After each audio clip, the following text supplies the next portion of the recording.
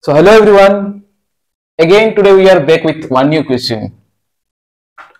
So here it is. The condition is x, y, z. Given this expression, we have to find the value of this expression using nothing but elementary algebra. So if you would like to give it a try, definitely pause the video and give it a try. Otherwise, keep watching how to solve it.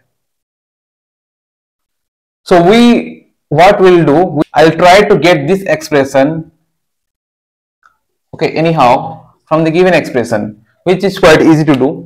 All we need to do is just replace this a this side. X by a will be b minus c, y by b will be c minus a, and z by c will be a minus b. Here the main point is the observation here. If you see here, if I add this three equation, then all this expression will be 0. Why we are going to add? Because you see here, this is x by a taking the form x, y by b and z by c. So I have reformed in this way, right? So if you remember, see here,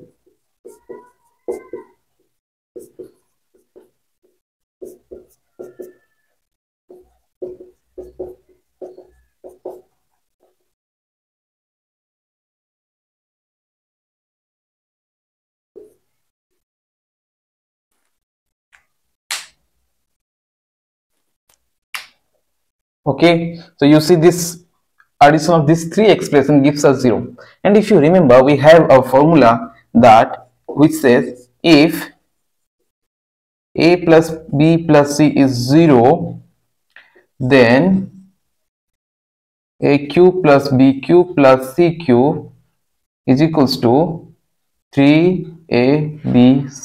This is the formula, basic algebra formula, most of you know, and we are going to use this because if you assume this is to be a, b and c, then their sum is actually equals to 0. Therefore we can say that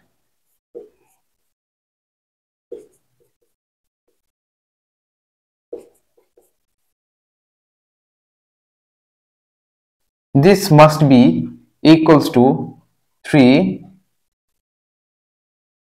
x by a, y by b and z by c.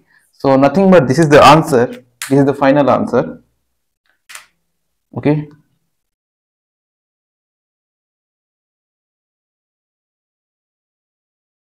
all right, so this is the final answer we have.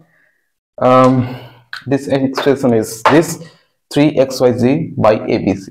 I hope you like it, and hey, if you have any other alternative method, just put it down in comment section and I'll try to make another video in my upcoming videos.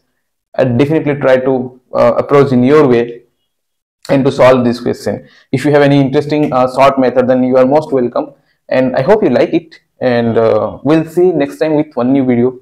Until then, thank you for watching and bye bye.